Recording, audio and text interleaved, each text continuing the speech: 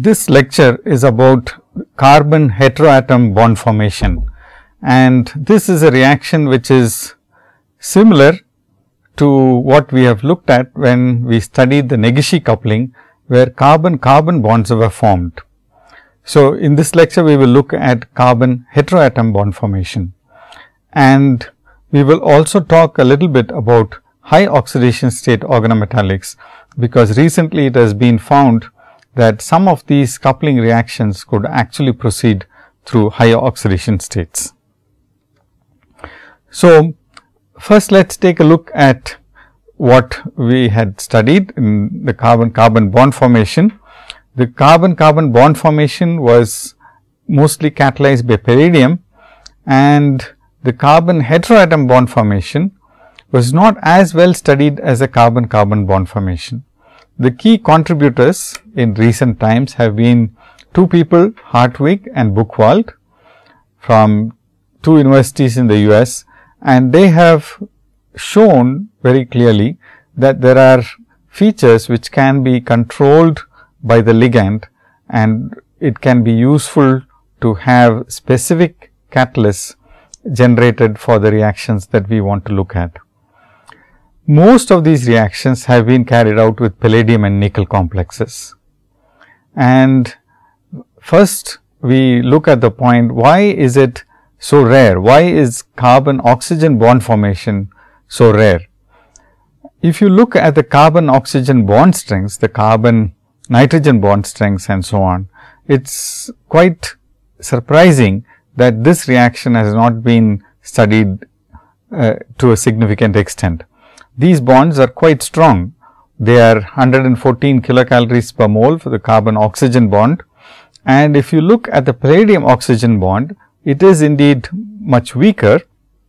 Although the single bond energy is not available, the palladium oxygen bond would be roughly 90 kilocalories per mole based on the bond strength of the palladium oxide. So, one now has to answer this question, why is it so difficult? Now, in 1983, Kosugi reported that there was a variant of the Stille reaction, where the aryl bromide could be coupled with the tin amide. Now, this reaction, which you have in front of you on the screen, was catalyzed by palladium chloride with a phosphorus ligand, and the oxidation state of palladium was +2, but in the presence of phosphines and in a reaction medium, very often you could have a reduction of the palladium 2 to palladium 0. So, it would be possible to have a reaction similar to the Negishi reaction or the Stille reaction mechanism in this particular case. There are two serious limitations for this reaction. One of them was the fact that no functional group on the aryl group was tolerated, which means if I have an aryl group with some other functionality other than the bromine, the reaction would not proceed. Similarly, if you have a primary amine, the reaction would not work. So, these are two serious limitations. These two limitations were quite serious, and the Kosugi reaction was not popularized significantly.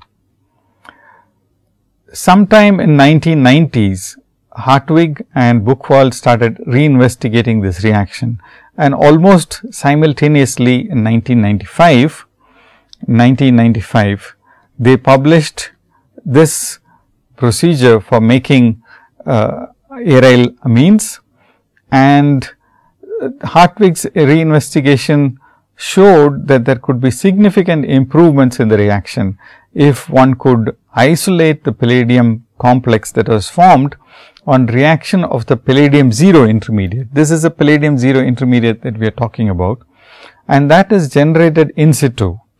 If that reacts with aryl bromide, then an oxidative addition leads to a dimeric complex. In fact, Hartwig was able to characterize this complex thoroughly, and then a reaction with the tin amide gave the aryl amine. Now, this tells you that if you have a palladium 0 catalytically active species, it would oxidatively add the aryl bromide and generate a stable intermediate, which can then react with the tin complex. The isolation of this intermediate also helped Hartwig to tune the reaction, so that some improvements could be made. Specifically, he found that if you have sterically bulky phosphenes, then the reaction was more successful, better yields were obtained. But in spite of these limitations, in spite of these improvements, he found that only secondary amines could be used. This was a limitation which was there in the Kosugi reaction also. But what is interesting was that it is now possible to have substituents on the aryl group. So, a typical reaction in this particular case is shown here, where you have a phosphorus stabilized palladium 0 as a resting state of the catalyst, and in the presence of base, and the base is usually it could be K2CO3 as it is indicated here. It could also be other organic bases like sodium tertiary butoxide and the silyl amide that I have mentioned here. So, these bases could also function equally well. In general, the reaction proceeded well if you carry out the reaction at about 100 degrees or so, at a slightly elevated temperature and in the presence of a solvent, ether solvent like dioxane. You need the ether solvent like dioxane in order to heat the compound to about 100 degrees without any difficulty. Now, if you have a bulky phosphine, then the reaction would work even in the presence of substituents on the aryl group. So, you could have a variety of substituents, and some of these substituents were quite bulky and close to the bromine, and in spite of that the reaction worked. Some of them were highly coordinating like the amino group or the phenacyl group, and in spite of that the reaction proceeded effectively. So, this is a significant improvement on the Kosugi reaction, and this was brought about by the fact that the palladium 0 intermediate that Hartwig was able to characterize and show what were the factors that were stabilizing the intermediate. So, now we can ask ourselves the question, what is the mechanism of this particular process? The mechanism of this process could be very simply modeled after the reactions that we have studied with the Negishi coupling. So, if you take a palladium 0 intermediate and do an oxidative addition, you would end up with a species which would be 3 coordinate or 4 coordinate, depending on the number of phosphorus atoms that are attached to the palladium. In most cases, you would expect the palladium to have a square planar intermediate, which would be 2 phosphorus ligands. And he also showed that if you have cis related phosphorus ligands stabilizing the palladium, then the reaction worked much better in some cases. So, after you make this oxidatively added product, where you have aryl and X groups, the X group can be replaced with amine, and when you do that, when you have an amine coordinating to the palladium and displacing the X as X minus comes out, this group comes out, and the amine is the one which is going on to the palladium. And during this process, the base would mop up the HX that is generated in the reaction medium.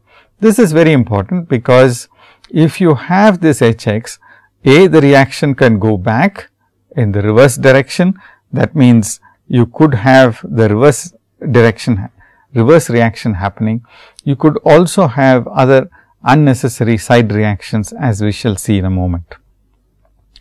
once you form the palladium compound, which has got the aryl group and the NR2 group simultaneously coordinated to the palladium, and now this is a palladium 2 species, it can reductively eliminate palladium 0 and the product can be formed. So, this is a product which is formed as a result of reductive elimination. So, as we found in the previous reactions with Negishi coupling and Suzuki coupling, you have an oxidative addition of the sigma bonded intermediate and a reductive elimination in the final step, which gives you the product and regenerates the catalyst. In between, you could have insertions, you could have transmetallations, you could also have an exchange reaction, a sigma bond metathesis type of reaction, as is shown here. So, if you look at the reaction, it is also easy to understand why primary amines cannot be used, or amines where there is a beta hydrogen present in the amine. So, you cannot use in these reactions R CH2 and R. So, if you have an R group in which there is a beta hydrogen, then also the reaction does not work. And this helps you to understand why this restriction is present. After the oxidative addition and the sigma bond metathesis or the substitution by the amine, you would end up with a species where if I have an NH group, that is, if it is a primary amine, I would end up with the RNH group, and this hydrogen would be capable of doing a reductive elimination with the AR group. So, the AR group and the hydrogen, this hydrogen can be eliminated together as ARH, and that is a serious side reaction that is present in the reaction, which converts the important aryl halide to a simple arene. And so, you cannot carry out the reaction when you have the possibility of a beta hydrogen elimination. As I have shown here, you can have a beta hydrogen elimination which will give you palladium hydride, and that palladium hydride will eliminate, we can write that out, we can have a species like this.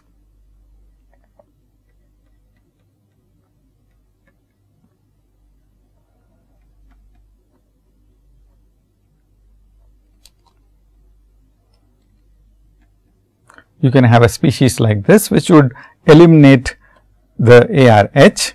That is also feasible if I have amine which has got a beta hydrogen, or as I have shown here, if I have an RNH, a primary amine, and I carry out the reaction, then the primary, the alpha nitrogen has got a hydrogen which can be reductively eliminated. So, these two are complications which still plagued this Kosugi reaction variant, which was promoted by Hartwig and Buchwald. But the way in which they were able to isolate the intermediates and also improve the reaction is remarkable, and that led to the recent resurgence of CX bond formation. If this is the way in which the amine reacts, one can also have an alcohol reacting in the same fashion. So, if an amine can be a nucleophile, an ROH or an alcohol can also be a nucleophile, and it can also carry out a similar reaction. So, just to remind you that this is identical to the, or very similar to the Negishi reaction. I have shown for you here the Negishi reaction in this slide, where the only difference is this transmetallation. Instead of an amine, you have a metal which is carrying out the transmetallation, and everything else in this catalytic cycle is exactly the same. So, here are the two catalytic cycles together, and you can see that the parallel is remarkable. It is only in this one transmetallation step or the reaction with the amine that the two reactions differ.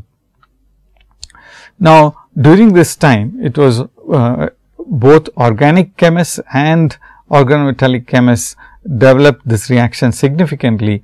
And interestingly, if you have an intramolecular attack of an amine, as it is shown here, the reaction is much more tolerant to the groups which are present, and the reaction can be carried out at a much milder condition.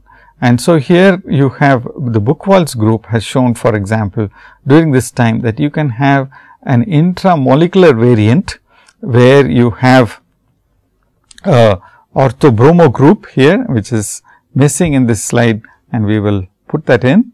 So, this orthobromo group can be eliminated in order to generate the cyclic compound, which is pictured here, which is a very familiar a group, or which is a recurrent moiety in many drug molecules. So, it is very important to have this type of intramolecular attack of the amine in order to form an indole complex, indole compound.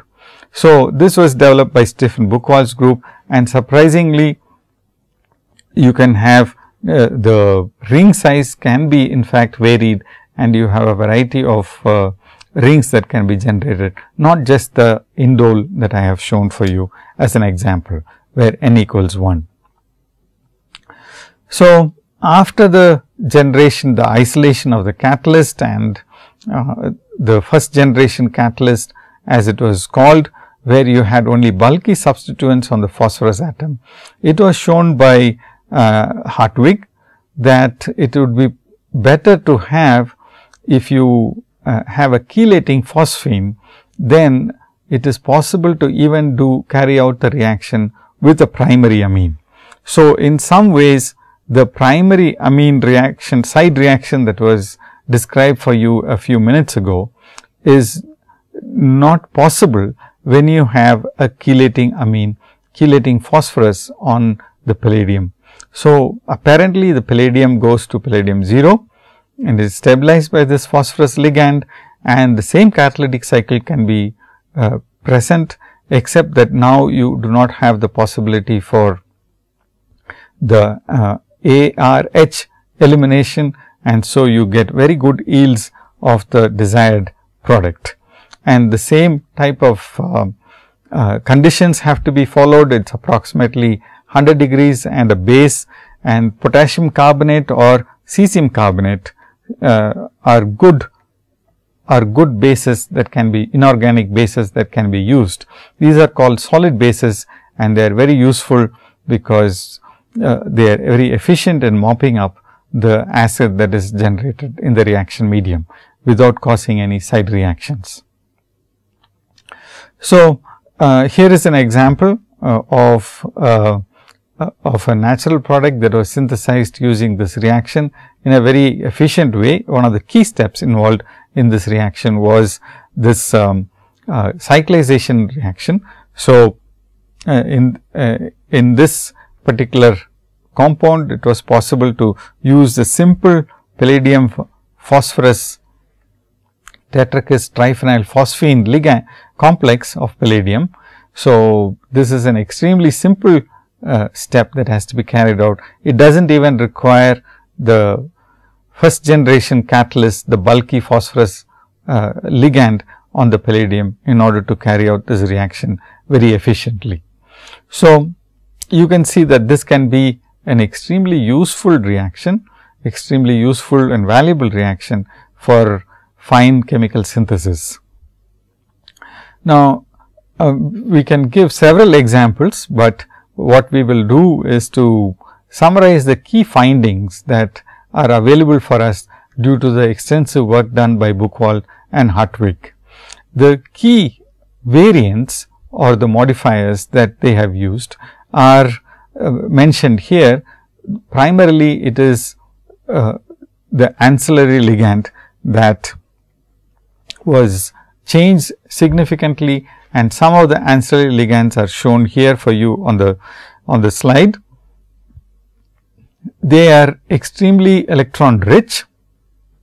If they are more electron rich, the reaction proceeds to a better degree, and that in a easier fashion, and it has been possible to activate even chlorides, and that is understandable because you can have easy oxidative addition when you have electron rich phosphorus atoms which are ligands on the palladium.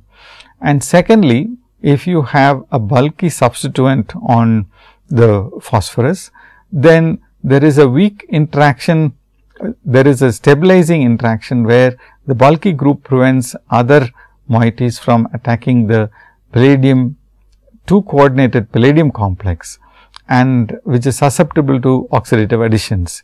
So, it is important to have bulky substituents, and that is also mentioned here as sterically demanding. And in some cases, in the second generation catalyst, it has been possible to have its advantages to have a secondary amine in the ligand, so that it would stabilize the palladium intermediate that is formed. So, there is a weak interaction between the palladium and this nitrogen which is indicated here. So, that weak interaction stabilizes the intermediate step or the intermediate that is formed after the reductive elimination, and it only carries out oxidative addition and this reductive elimination without carrying out beta hydride elimination.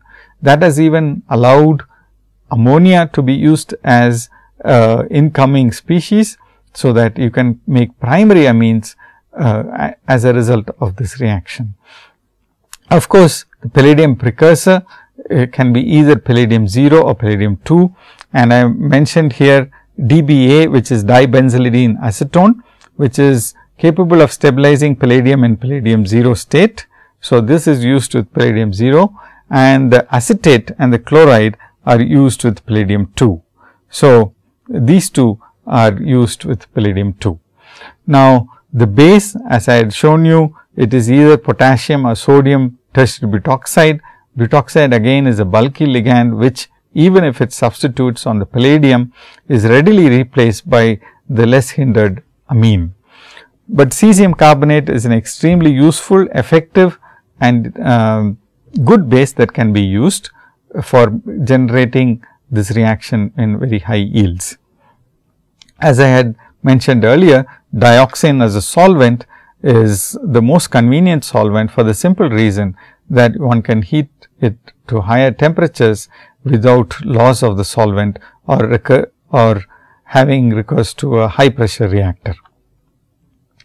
So, having discussed the amine, it is not very difficult to push this one step further and have a CO bond formation. So, this is the bond that is formed as a result of this reaction, and we can see that this intramolecular ether formation is in fact the exact analog of the CN bond formation, and everything else would be identical in terms of the mechanism or in terms of the ligands that have to be used. So, you need a phosphorus stabilizing ligand, which is usually a PR3. PR3 as a ligand is used in this reaction also. Now, it is possible to replace palladium with nickel. In the case of the ether formation, it has been shown that nickel 0 as nickel cod twice. So, this is nickel 0, where cod is cyclooctadiene, and you can have cyclooctadiene coordinating to the palladium, and that is a very readily displaced ligand, and this falls away from the nickel. So, this falls away from the nickel, generating nickel 0 species, which is extremely reactive. And so, this is a bis-cod nickel species that is used very often as a good starting material, and what was called by Wilke as naked nickel, and it is convenient to use this in these reactions. So, everything else appears to be the same, and so nickel 0 also must be going through the nickel 2 intermediate. However, these two species, nickel 0 and even copper 1, which has been shown to be a useful alternative, they are not as effective as the palladium. Now, before we proceed further, I would like to point out that there are two small variations of this ether and amine formation reactions, and these are interesting variants which allow us to start our discussion on high oxidation state chemistry. So, here is a reaction that has been studied. Now, you first make a nickel complex which has got 2 phosphorus atoms coordinated to it, and if you treat it with phenyl azide, which is pH N double bond N double bond N, then it is possible to insert a nitrogen, a phenyl nitrogen, which is this group here, directly into the carbon nitrogen bond. So, this is the carbon nickel bond. This is a carbon nickel bond, and if you introduce the pH N3 here, you tend to form this 5-membered indole moiety or indole derivative, which I have drawn for you here. And during the course of this reaction, this turns out to be a stoichiometric reaction, because the phosphorus atom gets oxidized also to the species which is given here. So, this is the variant of the Staudinger reaction, which is during which also you have oxidation of the phosphorus. But in this reaction, you also have insertion of a pH N group between a nickel carbon bond, which is indicated here. So, we can have oxygen insertion in a similar fashion, and this turns out to be conveniently carried out with N2O, nitrous oxide.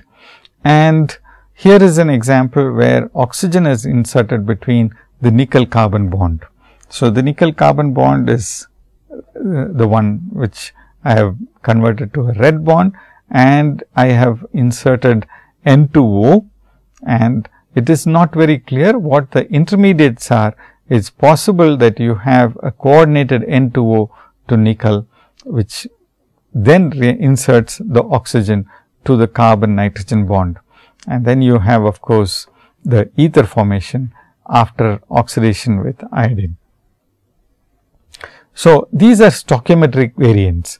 There are no catalytic variants for these, because invariably the N2O and the phenyl azide, which we discussed in the previous slide, they destroy the complex completely, and so these are stoichiometric reactions. But that seems to suggest that if you have a source of oxygen, you can add it between the metal carbon bonds. And there are instances where you want to do that. Suppose you want to form an epoxide, or if you want to insert in oxygen into a ketone, a cyclic ketone, in order to generate an ester, a cyclic ester. These are examples where it would be nice if you can insert an oxygen, or for that matter an amine group. So, we will discuss those later. Now, I want to talk about the ether formation, which was known for a long time. A slightly more drastic condition was used in the Ullmann reaction, and copper was a catalyst that was used. And in these reactions, you normally used dimethyl formamide as the solvent, and it also needed a base. And this was discovered as early as 1903, but no mechanism for this reaction was available. The mechanism was not known, but Ullmann showed that you can very efficiently make a variety of ethers using this particular procedure. This has been recently reviewed, and you can have Ullmann type coupling reactions with copper in a fairly facile fashion.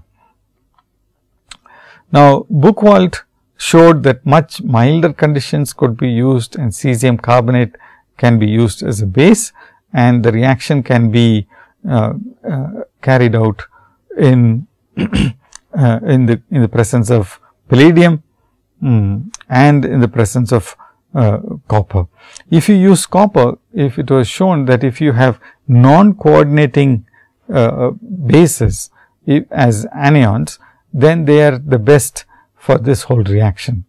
So, usually cesium carbonate is the best base, and if you have a copper triflate as it is shown here, or for example perchlorate, it is also possible to carry out this reaction in reasonably mild conditions. So, now we can ask this question. I want to move over to this question of oxidation state. In all the reactions that we have shown here, we have carried out the reaction with palladium 0, we have carried out the reaction with palladium 0 or with palladium 2, but with the possibility of converting palladium 2 to palladium 0. So, the catalytic cycle basically involved oxidative addition on palladium 0 to convert it to palladium 2, and then a reductive elimination step regenerated the catalyst. But is it possible that palladium 2 gets converted to palladium 4 through oxidative addition, and then a subsequent reductive elimination regenerates the palladium 2. Now, palladium 4, copper 3 and other such high oxidation state species have always been proposed in some instances, but it has been very difficult to isolate and characterize the intermediates. Recently, Melanie Sanford from the University of Michigan has shown that this is indeed possible, and they carried out some excellent studies with palladium 4 complexes, isolated them and characterized them, and then shown that reductive elimination can happen from these palladium 4 intermediates. So, in fact, it is possible to cycle between palladium 4 and palladium 2, and if you did that, you can generate both CO and CC bond forming reactions. Both of them were possible in those cases. Now, interestingly, very close to the discovery of this palladium 4, it was Tobias Ritter from MIT who showed that it is possible to have even palladium 3, and this he showed starting with palladium 2 dimer. So, that 2 palladium units are involved and both palladiums were oxidized to palladium 3. So, reductive elimination can then happen from this palladium 3 intermediate and generate palladium 2. In other words, you can have all the oxidation states that are listed here, palladium 0, palladium 1, palladium 2, palladium 3 and palladium 4, all of them participate in the reaction. It is not an impossibility. So, it should be possible to see much more chemistry coming out from these interesting species that have been discovered by Ritter and Sanford. So, let me just show you what has been discovered. This is from a paper by Melanie Sanford in recent times, and the 2009 paper, which is the 2009 paper that has been shown here. So, here what she has shown is that copper 3 as an intermediate, there is a plus charge here. So, you can have copper 3 which is capable of carrying out in the presence of oxygen the oxidative acetoxylation of an amine group, but this happens in the ortho position or in the adjacent ortho position of the adjacent ring to a pyridine moiety. So, the same thing is capable or possible with palladium 4, and that of course happens through the intermediacy of this complex of the 6 coordinated palladium 4 intermediate that I have pictured for you here. So, this is high oxidation state organometallics, where there are very clear indications for a palladium carbon bond being involved in the reaction medium. Now, high oxidation state organometallics, although we have not discussed it in great detail. We do find it occasionally in the literature. The reason for its absence from the literature to a great degree stems from the fact that we have concentrated on carbon monoxide based chemistry. Carbon monoxide requires that we have low oxidation states if we want to stabilize the metal carbon monoxide bond. So, the metal carbon monoxide bond is significantly weakened if you oxidize the metal center. So, here is a reaction where if you take a molybdenum species, which is molybdenum 1 singly oxidized to the presence of cyclopentadienyl group. If you have a molybdenum 1 species and if you pass oxygen into the reaction mixture, you end up with a dimeric species which has got oxo ligand. This oxo ligand is in fact a strange species, because it is not expected to be found in combination with a cyclopentadienyl group. One would expect this group to be oxidized further. In fact, in the case of rhenium, here you have a rhenium carbonyl compound, which is rhenium 1, and it is having 3 carbon monoxides. So, this is Cp star, it has got these these methyl groups attached to the cyclopentadienyl unit, and you have 5 of them. So, this is Cp star, we write this as Cp star ligand, and the Cp star ligand stabilizes the rhenium, and it is possible to oxidize it with oxygen and generate a rhenium trioxo ligand. So, this is all oxygens that are attached to the rhenium, and we normally write it as oxo groups because of the bond distance is indicative of multiple bonding between oxygen and rhenium. Now, interestingly, if you use a high pressure of carbon monoxide, you can convert it back to the rhenium carbonyl complex. So, you go from the carbonyl complex, you can oxidize it with oxygen, and then carbon dioxide is liberated on reaction with a high pressure of carbon monoxide, and you regenerate the carbon monoxide complex. So, it is possible to have high oxidation states, and it is possible to carry out these reactions very easily by adding oxygen, but very often you would end up with horrible mixtures. The compounds are completely oxidized, the carbon containing ligands are also oxidized, but if you have a Cp star ligand, it seems to stabilize it, and you can have some chemistry which is being actively pursued. So, we will discuss a few cases where oxygen can be introduced into organic molecules with the help of these oxo complexes.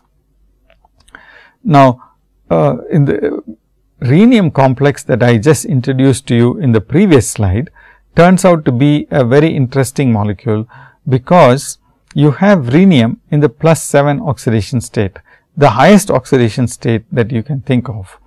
And in this highest oxidation state, which is present, in which the rhenium is present, can be converted into an organometallic species, and this is of course an alkyl organometallic species. You have a very clear metal rhenium metal, which is rhenium and methyl group. So, you have a carbon rhenium bond, and this is an extremely stable molecule, and this stable molecule, this R group that is introduced by this tri-n-butyl tin here, or it could be any other R group, it can be transferred onto the rhenium, turns out to be a stable species. And there are some variations which are shown here. Here I have oxidized it further, which suppose you have hydrogen peroxide, this trioxorhenium can be converted to this peroxo complex, and that has also been characterized. Here is another species where you have rhenium in the +7 oxidation state, and you have 3 methyl groups instead of the single methyl group which I showed you earlier. So, these are species where the rhenium is supporting an alkyl group and forming a metal carbon bond, and at the same time having oxo groups, and these two seem to be compatible. So, it must be possible to have significant chemistry with these species. In fact, MTO or methyl trioxorhenium, MTO is a little deceptive because it does not talk about the rhenium, or the R is missing, but MTO is the abbreviation that is used in the literature. Methyl trioxorhenium, this species right here where R is methyl, was prepared as early as 1979, but its value was not realized until Wolfgang Hermann, who took over as a professor in Munich after Fischer, who discovered the arene complexes, started popularizing it. He showed that it is very easy to make these alkyl rhenium oxo complexes, and these alkyl groups can be anything. It can be transferred from a zinc alkyl and an inorganic oxide. Re2O7 is a inorganic oxide, and that can be, these two can be reacted in order to generate inorganic alkane. So, here was ReO3, which is an inorganic alkane, and that was soluble in water. So, it had some very interesting properties, and he looked at the catalysis of that is capable with this metal center, and he showed that olefin oxidation, olefination of aldehydes, and even metathesis could be carried out by these interesting inorganic alkanes. So, here is the catalytic cycle, which is in the presence of which is olefination of an aldehyde, and this is a reaction which requires a conversion of removal of an oxo group using triphenylphosphine. So, triphenylphosphine because of its oxophilic nature removes one of the oxo groups from the rhenium, and so you now have a rhenium 5. This is in the +5 oxidation state, and this coordinates to a carbene source, which is a diazoalkane. The diazoalkane generates a carbene complex, and this carbene complex now can react with aldehyde. So, you need RCOH here, and you can see that this is your RCHO.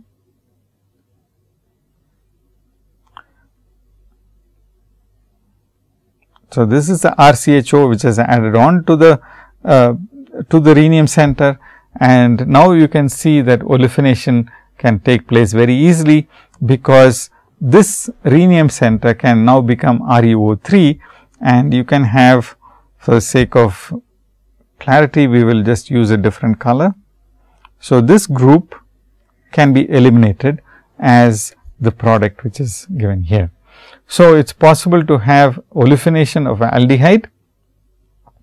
Very catalytically you can carry out this olefination, that is another advantage.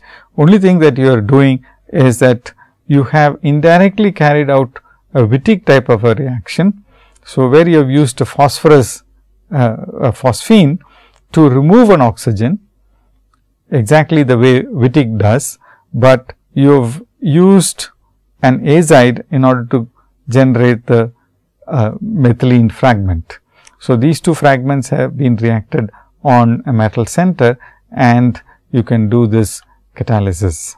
So, here is another example where you have Baeyer-Villiger oxidation being carried out, but this example is restrictive. It has been done with cyclobutanone, and the cyclobutanone moiety reacts with the peroxo complex of rhenium that we just showed you a little earlier, and this peroxo compound can be generated by reacting it with H2O2 hydrogen peroxide, and two molecules of hydrogen peroxide are required to carry out this reaction, where you have rhenium peroxo bond. This rhenium peroxo bond can react with the cyclobutanone in such a way that it adds on to this double bond here. So, it adds on to this double bond, the Re double bond O, and you end up with the trioxo system, bicyclic trioxo system, and that can do a rearrangement, and that rearrangement is easy to envisage. You just have to move this carbon-carbon bond to a carbon-oxygen bond, and you would end up with a reaction in which you have a cyclic ester being eliminated, and which comes from these groups. These groups, if they are eliminated, you would end up with this organic molecule, and you have one more peroxo group on the rhenium, which can carry out the same reaction once more and regenerate the CH3 ReO3 molecule. So, this reaction can this hydrogen peroxide generated intermediate, which is a diperoxo molecule, can carry out two oxidations of two molecules of cyclobutanone. And so, you have one more possibility. You can just transfer the oxygen to an olefin. That is an epoxidation reaction. If you do that, you will get an epoxide, which is pictured here. So, here again you end up with a rhenium peroxo complex. The rhenium peroxo complex has got a ligand, usually a pyridine, which stabilizes this system. And once you have this pyridine stabilizing the rhenium, it turns out that it adds on to olefins, or this oxygen tends to attack olefins directly, and this is the intermediate that is formed, where you have again a spirocyclic type of compound, where oxygen is at the bridgehead, and this can eliminate epoxide and generate one more oxygen rich intermediate, which can carry out one more oxidation. So, you can see that the methyl trioxorhenium is regenerated at the end of this reaction, and pyridine is also just present as a catalyst. So, all you are carrying out is hydrogen peroxide and ethylene. This is very green chemistry, and the catalyst itself is soluble in water, and so you can methyl trioxorhenium is soluble in water, and so you can carry out this reaction extremely efficiently. Before we proceed or close this discussion on high oxidation chemistry, we should mention sharpless epoxidation, where you can have epoxidation using oxo groups, and this is a reaction which has been extremely useful, and we will discuss the chiral variant of this reaction little more detail, but suffice it to say that the oxo groups that are generated by various metals, molybdenum, manganese, ruthenium and osmium, are capable of carrying out oxidation of different substrates. So, it is not always the epoxidation or the Baeyer-Villiger oxidation that we have seen here. A variety of substrates can be used, and here are some reactions of the oxo containing metals complexes, and these complexes are sometimes the intermediates have been characterized, but sometimes the intermediates have not been characterized, and so it has led to some debate about whether these reactions are really organometallic species. Let me give you the sharpless epoxidation catalytic cycle and tell you why this is the case. So, the sharpless epoxidation, the osmium tetroxide can in fact react with the olefin. So, here is the olefin coming in, and it can in fact react with the olefin to form a osmium olefin bond, which can react in an add on to the oxo group and form a metallocycle, oxo osmium metallocycle, and that is pictured here. And if you now expand this ring, if this carbon moves over to this oxygen, you would end up with another spirocyclic compound with osmium at the bridgehead, which can easily regenerate the catalyst in the presence of water to give you a diol and osmium dioxide, which can in fact be oxidized further with hydrogen peroxide to osmium tetroxide.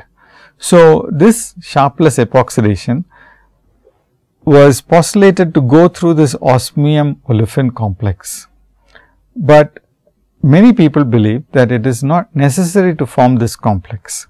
And here I have for you the reasons why we need not do this.